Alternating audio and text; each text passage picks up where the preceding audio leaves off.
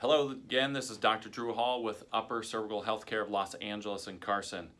Today what I want to talk about is Parkinson's disease, upper cervical neck trauma, and how one of the precipitating factors of Parkinson's disease is some sort of blunt trauma to the upper cervical spine, usually 10, 20, 30 years prior to its onset.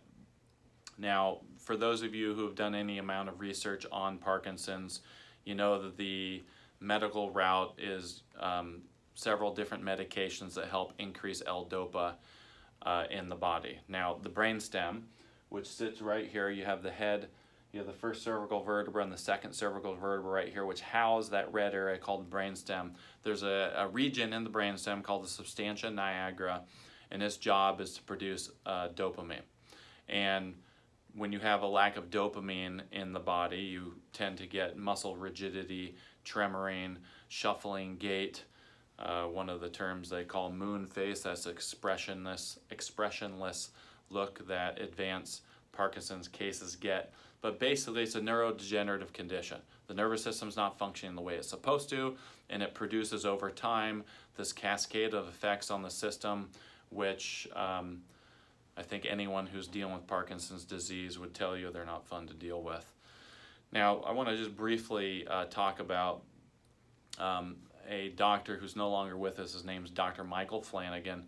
He produced a 21-page research article, and the title of it was The Role of the Craniocervical Junction in Craniospinal Hydrodynamics and Neurodegenerative Disease. What the heck does that mean? The reason I just spelled that out for you, if you Google that, you'll come up with a 21-page PDF file that very detailed explains how the upper neck area here impacts the central nervous system and all the plethora of mechanisms that can be involved that can lead to some of the neurodegenerative diseases that people suffer with in society today. So let's just talk a little bit about the upper cervical spine, then we'll get back to Parkinson's and upper cervical care. The brainstem, which sits right inside the first and second cervical vertebra, it's housed by these two guys, C1, C2, and Dr. Michael Flanagan refers to that area as the choke point.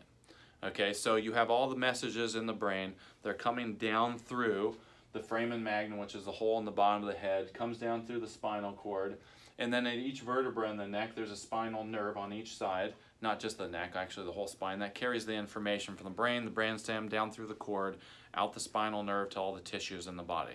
Basically, that's what runs the show in the body. That's what controls every single cell in your body. That's what controls and monitors function, changes function when it needs to change function. And if all that's working right, you're healthy. I always tell patients if you have 100% function, you have 100% health.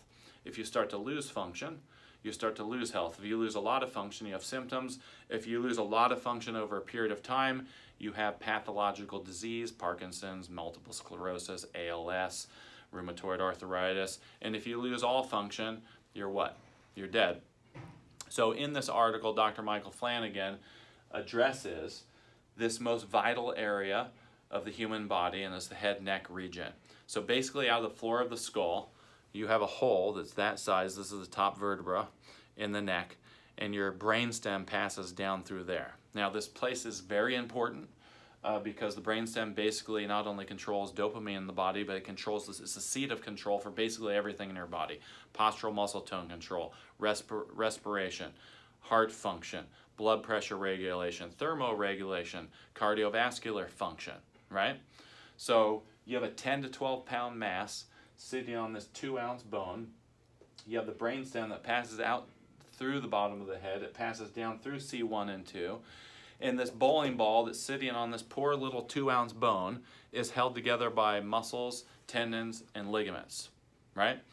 And so because of the nature of the head being heavy and it's sitting on this 2-ounce bone and it only being held together by soft tissue, there's things that happen as we go through life, like car accidents, slip and fall injuries, those types of blunt traumas, because the anatomical situation we have going on here can cause that top vertebra to misalign, tear the soft tissue, it becomes locked and it irritates that most vital part of the body called the brain stem.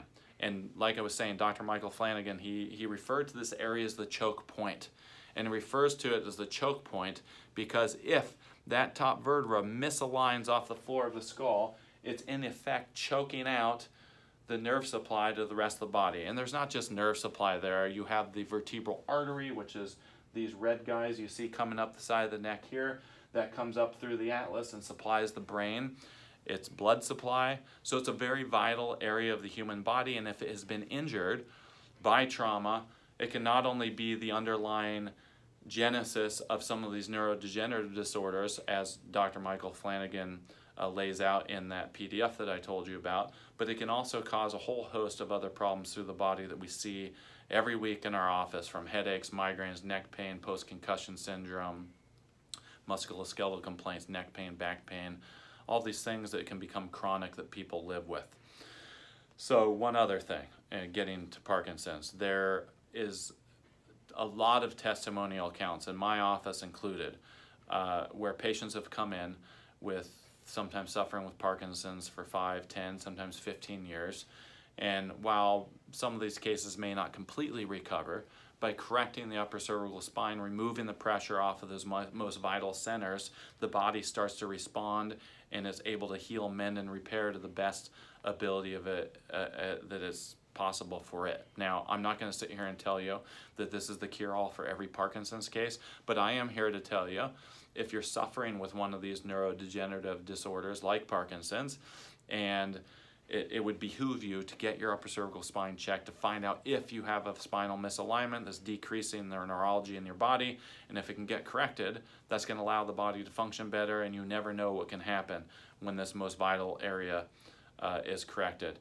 There's another doctor, Dr. Erin Elster. If you Google Parkinson's disease and upper cervical chiropractic and whiplash, she's published many case studies and case series on Parkinson's and relating whiplash type traumas and misalignments of the upper neck and correcting the upper neck to some of the recoveries that are seen in many of the offices across the country.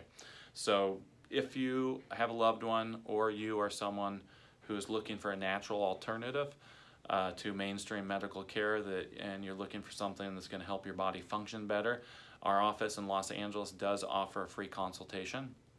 We have 2 offices. One's in Los Angeles. That phone number is 213-399-7772. And our Carson office is 310-324-6172.